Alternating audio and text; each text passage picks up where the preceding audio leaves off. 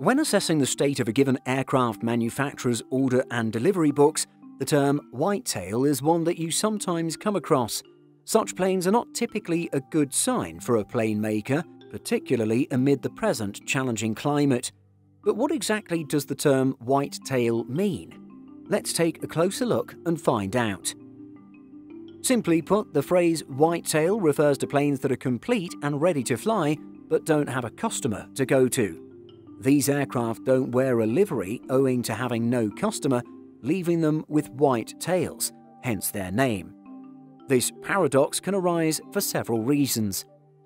For example, a manufacturer might build a given aircraft despite not having a customer in order to retain its production rate.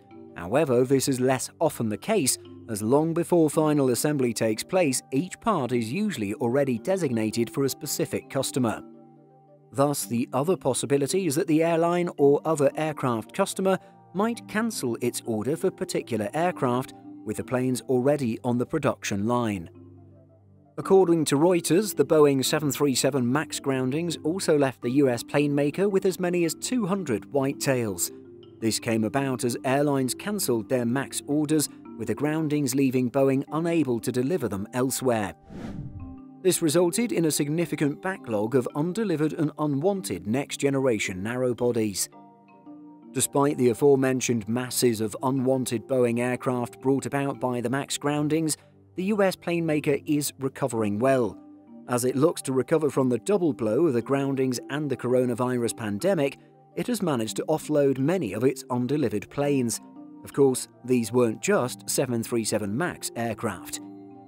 Indeed, as Simple Flying reported previously, it also briefly had 4 747-8 whitetails on its hands.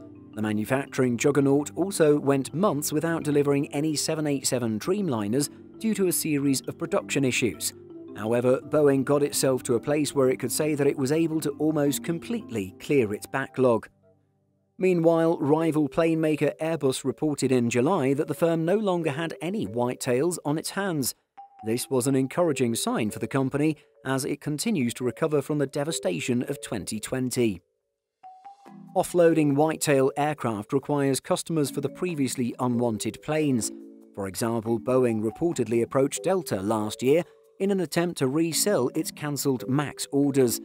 One airline that has been keen to cash in on the surplus of available 737 MAX jets is Dallas-based ultra-low-cost carrier and existing MAX operator Southwest Airlines.